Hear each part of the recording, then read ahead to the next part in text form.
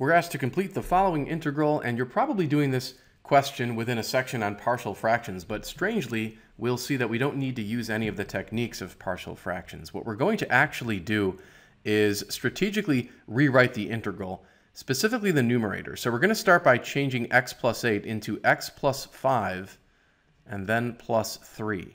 Now perhaps that seems like a random selection, but we will see in a couple of minutes why that choice is very strategic.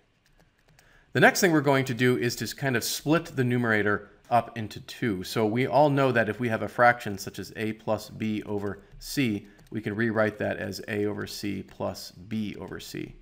So we can treat this x plus 5 as our a, this would be our b, and then the entire denominator would be our c.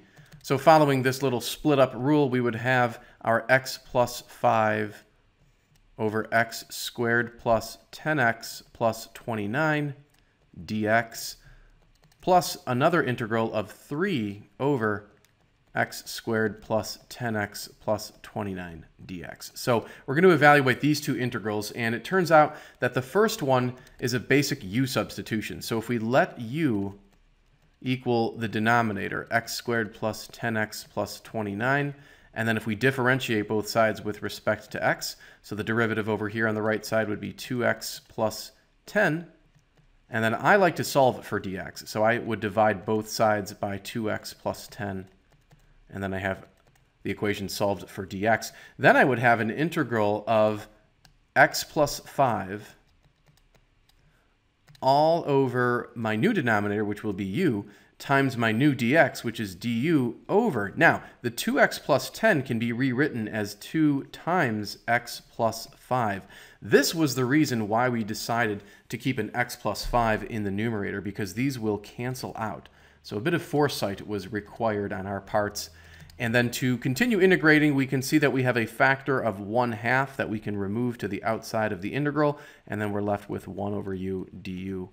Now we all know that when we integrate this, we're going to get 1/2 times the natural log of the absolute value of our u, and our u was this quadratic right here. So that completes the first of two integrals. Now we have to evaluate the other integral, and then when we're done, we can just add these back together. So the other integral was this 3 over that denominator, and it turns out that we're going to need to complete the square in order to figure out this integral.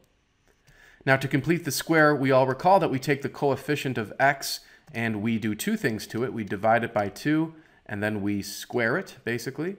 So if we take 10 and divide that by 2, we're going to get 5, and then we square that, we get 25. So 25 is a bit of a little magic number here that we're going to be using. We'll have x squared plus 10x, then we'll put in that magic number plus 25, and then we have the plus 29. But when completing the square, if you add a 25 into the problem, you have to subtract a 25 as well. That will maintain an equivalent expression. And so what happens is this becomes a factorable expression. That is x plus 5 times x plus 5, which can be rewritten as just x plus 5 squared. And then you can combine these, of course, to make plus 4. So far, so good. Let's factor out the 3. This will leave us with 1 over that denominator. Then we're going to have to pull off another little U substitution, a simpler one. U will equal x plus 5. We'll differentiate both sides of that to get du is equal to dx. So now we have a different integral. We have 3 times the integral of 1 over u squared plus 4, and then the dx becomes du. Now, perhaps we are all aware of a shortcut integration rule for this type of expression here. In a table of integrals, you've probably seen that the integral of 1 over, and then they'll probably write it as u squared plus a squared du. This happens to equal 1 over a times the arctangent of u over a. Now, in our case, the a is actually 2, because what we do is we take the 4 that we had right there and we rewrite that as 2 squared. So the value of our a is actually going to be 2. So when we evaluate our integral using that rule, we'll have 3 times 1 over the a value of 2, and then the arctangent of our u also over 2. Now we can multiply those two together to make 3 halves, So that'll clean that up. And then we recall that u was x plus 5. So we just go back and change this u up here to our x plus 5. That would complete that integral. And now to get the final answer, we just add the first integral to the second integral and then include our constant of integration.